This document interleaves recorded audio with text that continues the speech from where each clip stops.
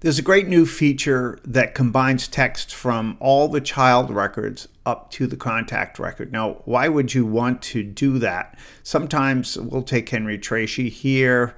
You can see we've got a report link that links us to all the child records. If I click on that little link there, it takes us to Joan, John, Mark, Kirk, Stuart, Cindy, Susan, Scott, which are my siblings.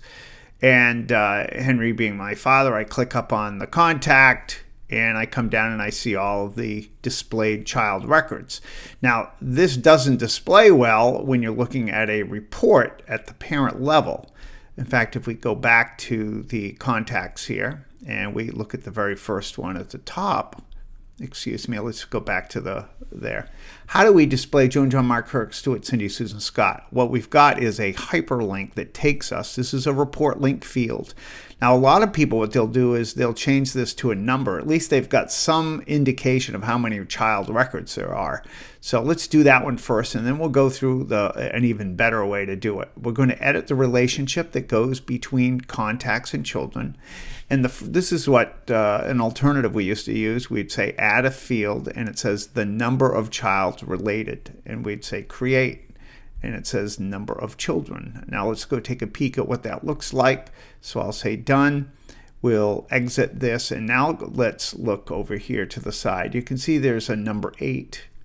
Well, that gives us some intelligence, in which case then we could say, well, gee, let's get rid of this. So, and because this is a much more appealing way to display the information. But people want Joan, John, Mark, Kirk, Stuart, Cindy, Susan, Scott listed here.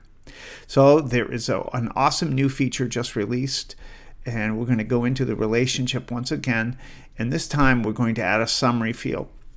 The child records live here. We want them to be summarized over here. We click on add, and this time we click on a summary of the specific field, and heretofore it's only been numbers that you could do, but look at this one, combined text. If I select that and then select the child's name, it's going to include all the child records up here on the contact record.